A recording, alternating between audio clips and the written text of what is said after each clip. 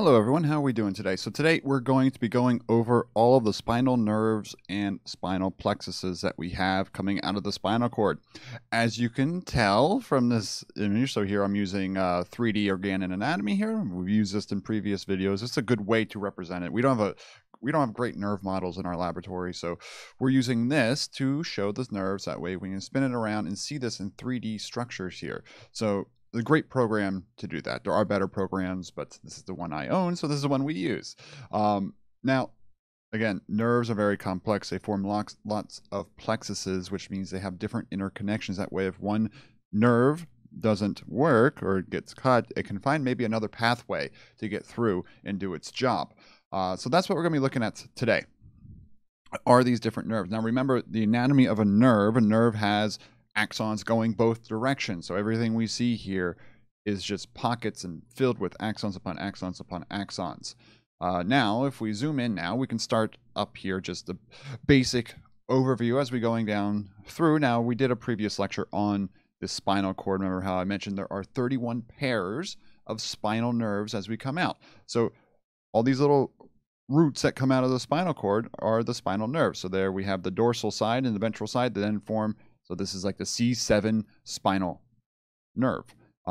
So that has fibers going both directions on it. So we have motor fibers going out and sensory fibers coming in. Now when they branch into the dorsal and the ventral horns, that does now when they differ directions. If you need a refresher on that, make sure you check out those previous lectures. All right, so now starting up here, we have the cervical nerve. Cervical nerves go from C1 through C8. Now there's only 7 cervical vertebrae, so just know there's one more cervical nerve than cervical vertebrae, because up here we have C1, then C2, then we go down here to where we have C7 and C8. So if we throw in the skeletal system here, it just gets a little messier. We can't really see everything going on. But then down here we have then T1. So this would be the T1 spinal nerve. So if we throw in the skeletal system, right there is T1 vertebrae. So it comes out inferior to T1. Whereas the C7 vertebrae has the C7 nerve coming out. One is inferior, and then there is one, if we hide this here, one is superior, and then one is also inferior. So that's why there's one additional spinal nerve in the cervical region compared to the thoracic region. So then the cervical nerves branch into 2 different plexuses. Remember, a plexus is an interconnecting network. First one up here is a cervical plexus. I'm not going to go through and talk about each detailed one or anything like that. Just know that it's a very complex plexus. And if we start adding muscles in here, they're all going to different muscles and so forth of the neck region.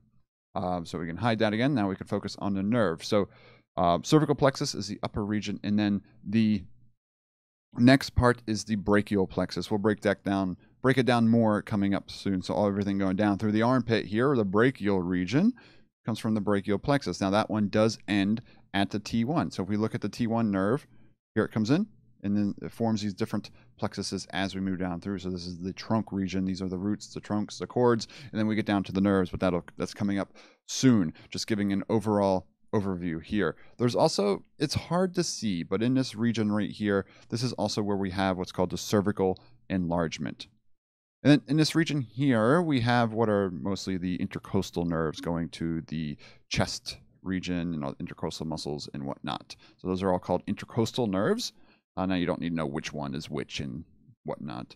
Then we get down to the lumbar plexus. This is the region that then, so there's the lumbar plexus right here coming down and out. Some of these come out of the cauda equina right here, or before the conus medullaris, they come off, but they then form this interconnecting plexus, which then goes down. Here's a big nerve down there, the femoral nerve. And then the last plexus we have is the sacral plexus. So if we throw the skeletal system back on right here, this is the sacral plexus. All those little foramens in the sacrum, this is where those nerves come through. The big one being the sciatic nerve.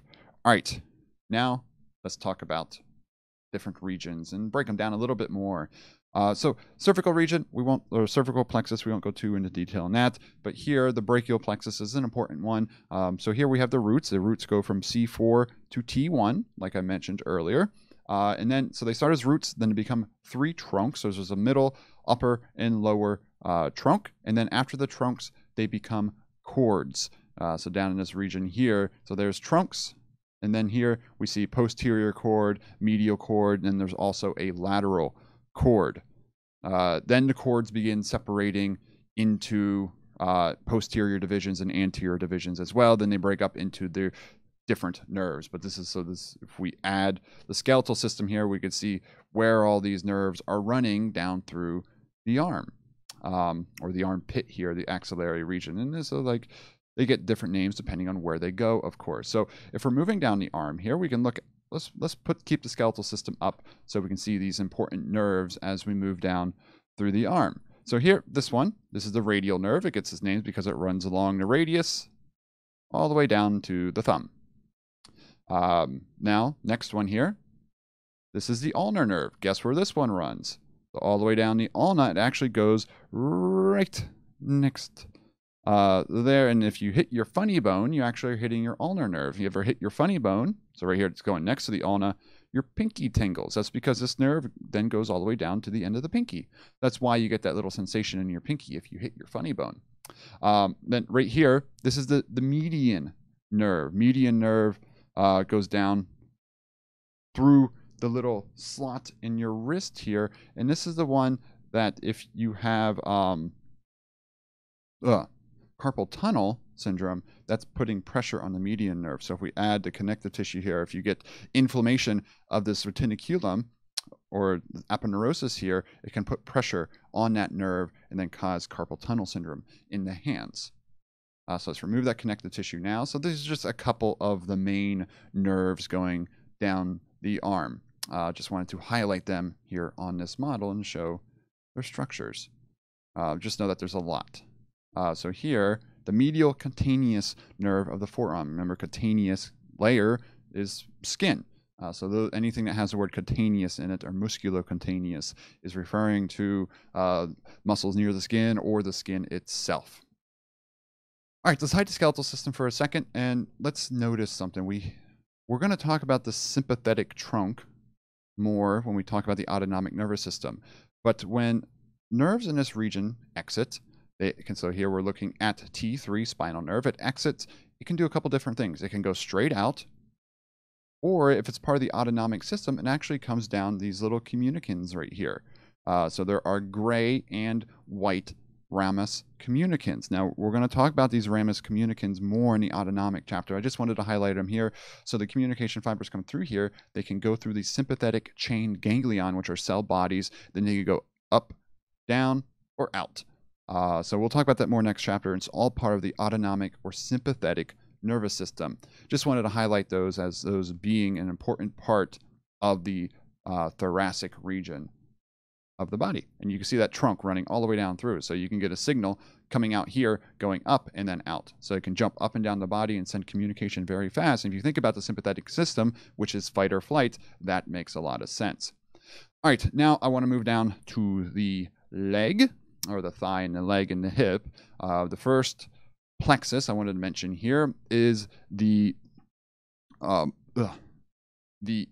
lumbar plexus. Sorry, I guess getting tongue-tied between lumbar plexus and sacral plexus. So the lumbar plexus comes out of the lumbar region here. So up in here, this all these nerves coming out, forming this plexus. Again, same thing as the brachial plexus, these different interconnections, different weaving. The major nerve here is this one right here, the femoral nerve. So if we start adding the skeletal system in here, we can see where it rides down in front of the hip, right in front of the head of the femur here, coming down through. And guess what muscle we find right here next to the femoral nerve? We had the muscles in here, rectus femoris, and right along the femur. So again, understanding muscle system, skeletal system helps name the nerves here. Now, another one, so that's the major one of the lumbar plexus. There's also the obturator nerve, which, remember this obturator foramen here? The obturator nerve comes through that foramen. There's the femoral lumbosacral trunk, and then there's also ones that go to the inguinal region. So a couple different separations here of that. So if we follow the femoral nerve as we move down, so that one's the sciatic back there. We'll get to that one next. We have this branch right here. So here, femoral nerve comes down. Up here we have this branch. There's one that goes cutaneous, so that's skin. And then right here, there's another cutaneous one as well. Moving down through, femoral nerve, still called femoral. But then there's a little random stop right there. Just generalized region. Then it becomes the saphenous nerve. When we get to the cardiovascular system, there's a vein that goes through here called the great saphenous vein, and that's where it gets its name. So there, the saphenous nerve then runs right down the tibia. Now, when we get, so that's the major branches there. Now we got to go to the sacral plexus. So sacral plexus is all coming out of the sacrum, of course. Again, a plexus is this branching network. So the sacral plexus, the major ones are, so we go down to the common fibular, the tibial, there are cutaneous ones, there's a pudendal nerve, but the big one is the sciatic. So let's turn to the back side here. Remember, this is called a sciatic notch on the hip, and right there is the sciatic nerve. Look at the branchings on the sciatic nerve, lots and lots of branches right there. So if we move down the sciatic nerve, there's a branch right here, common fibular branch, that goes right next to the fibula then, which then branches again, the deep fibular nerve. Sciatic nerve then branches after the common fibular, still sciatic nerve right there. The sural nerve, sural is calf, so that goes right down along the calf. If we were to add the muscles in here, right there's the calf muscles or the gastrocnemius. And then right here is the tibial nerve. So right, sciatic nerve ends right at the knee right there, the popliteal region. And then tibial nerve, then it comes all the way down. So major nerves there, just highlighting some of them. Then of course you have the different nerves in the foot and whatnot. So just I wanted to highlight where the major nerves are on this model. I know we don't have like a good model in the laboratory to look at this, so this is actually a good little summary of where the major ones are. Now, also don't forget, I just separated the videos, the cranial nerves are considered part of the peripheral nervous system. So this is a general summary of the peripheral nervous system. Next one, we're going to be going into the autonomic nervous system and looking more at that sympathetic trunk. And then also maybe a little bit more information about that stuff as well. But we'll save that for now and save it for next time. And with that, if you have any questions, feel free to reach out. But I hope you all have a great day and see you all next time. Bye-bye.